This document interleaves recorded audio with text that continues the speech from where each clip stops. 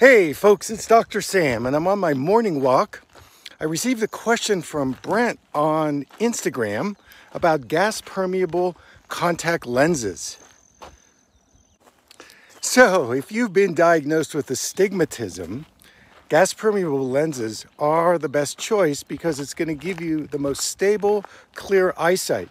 You know, those of you that have astigmatism and you've tried soft contact lenses, you will know that your visual acuity is less stable, and that's very, very frustrating. In addition, gas permeable lenses are made of a material which allows your cornea to breathe the oxygen in. This is so important to reduce things like dry eye syndrome, eye infections, and improve your ocular microbiome. You know, that's the good bacteria in your eyes. So it's going to give you a healthier eye lymph and immune system by allowing the oxygen to come into your eyes, especially the cornea.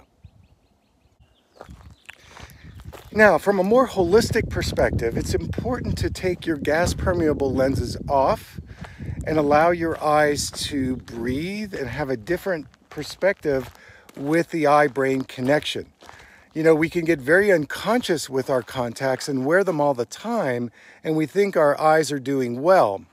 So I always say take your contacts off in the evening in non-demanding, non-threatening situations, and it gives your eye-brain a different perspective.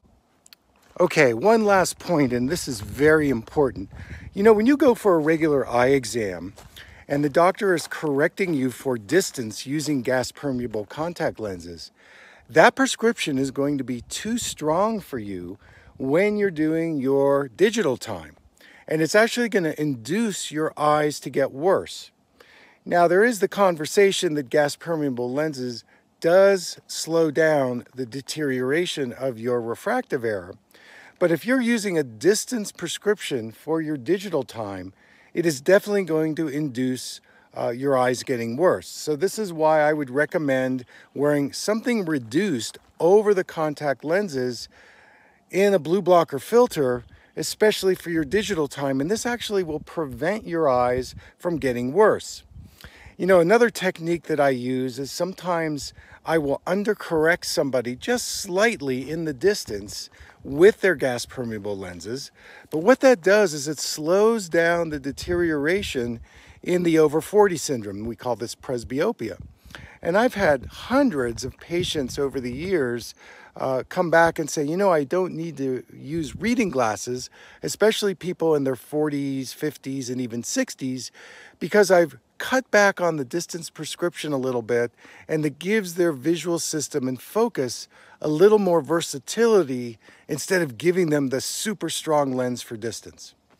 So overall, 2 thumbs up for gas permeable lenses. Use them in moderation like anything else. Thank you so much for the question, Brent. Take care and have a great day, everybody.